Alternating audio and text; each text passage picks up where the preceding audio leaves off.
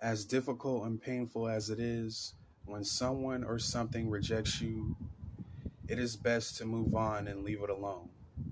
Now, I know being rejected by someone or something does not feel good. Nobody likes to feel rejected. It is painful and it makes you feel like something is wrong with you. But I want to let you know is that God has something better in store for you. You thought that thing that you wanted or that person that you wanted to be with would be the best thing in the whole entire world since sliced bread. But no, God has something as that in store for you that is way better than what that person or that thing could provide for you. And a lot of times when we get rejected by someone or something, we feel like something is wrong with us or that we're not good enough or that we don't deserve to have happiness or be in a good position. No, that's not what it means. When you are rejected from something, you are being protected. Because sure, if you would have got that job that you wanted to have so bad, you might have had to deal with a boss from hell that was going to make your life miserable, or snaky coworkers, or the job would have been too hard, and there would have been all sorts of problems and situations that you had at that position.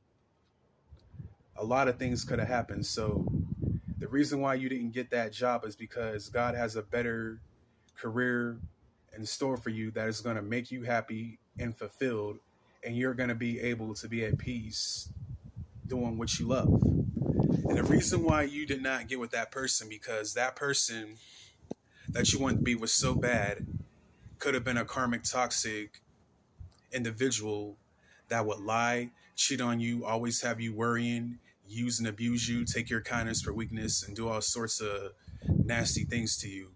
And the universe and God didn't want to see you go through that stage because it loves you too much to put you in the hands of a karmic person that does not love and respect you and quite frankly doesn't deserve you. So if you are being rejected from a person or a situation, just move on and let it go because there is something better in store for you. And I wish I could have saw it that way when I was younger, because back in the day when I would be rejected by certain things, I used to think that something was wrong with me, or why am I not good enough for this certain person or position. The truth is that position or that person wasn't good enough for me, because if it had worked out, the Lord knows I wouldn't be happy in that position or with that individual as a whole. And basically God was telling me, son, I know you wanted to be with this individual really, really bad, but I have someone better in store for you. This person that you wanted to be with, she is not good for you. She does not have your best interest at hand. And quite frankly, she doesn't care about you, because if she did, she wouldn't go through all the means to manipulate your heart and try to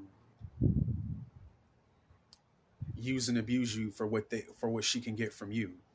I have someone who is way better for you, that is going to love you and appreciate you and treat you how you are supposed to be treated. God was telling me that back in the day, but I was too stubborn to listen because I was so fixated on that one person. I was blocking out another individual who was a possible good one for me. And I know that she's out there. She's working on herself, fixing what she has going on, and so am I. I'm a work in progress every day.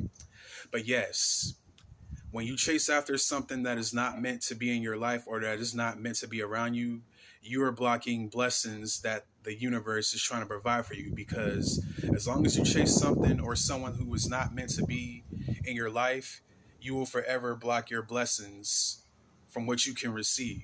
If you're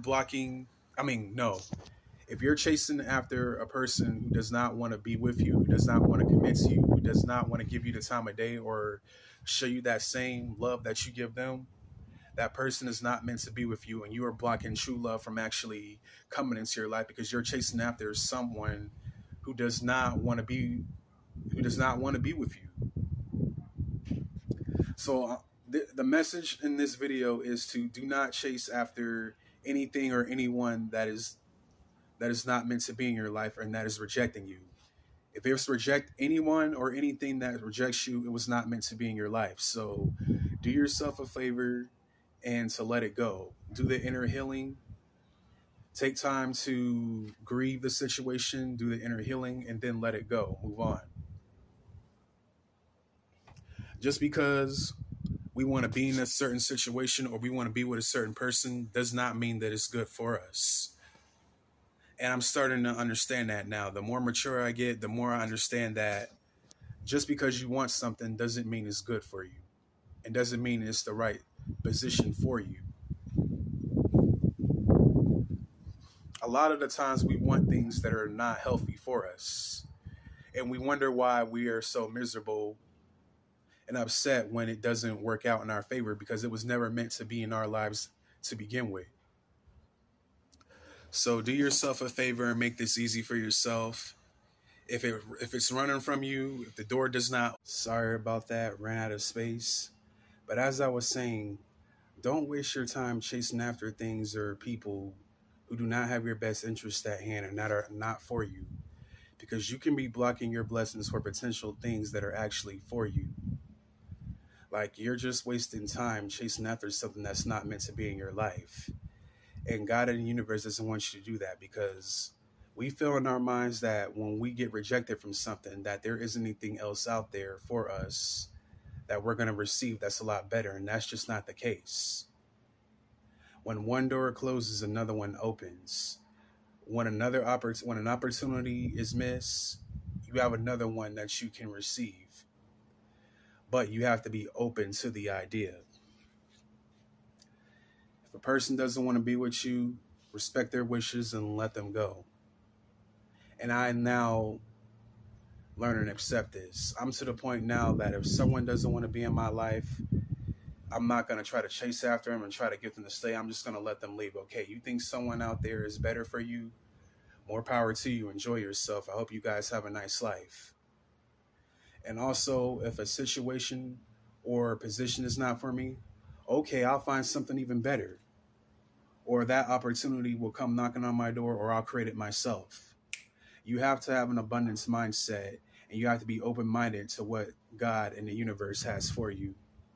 Because it won't leave you in a chokehold. It won't leave you down in the dumps just because something isn't for you and didn't work out. You got to be patient. You got to trust the process, and you have to know that you will eventually get what you desire. But not as long as you keep chasing after something or someone that is not meant to be in your life. Rejection doesn't feel good. I know it sucks.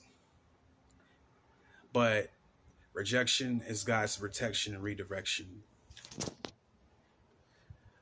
The taker of this video is to do not chase after things.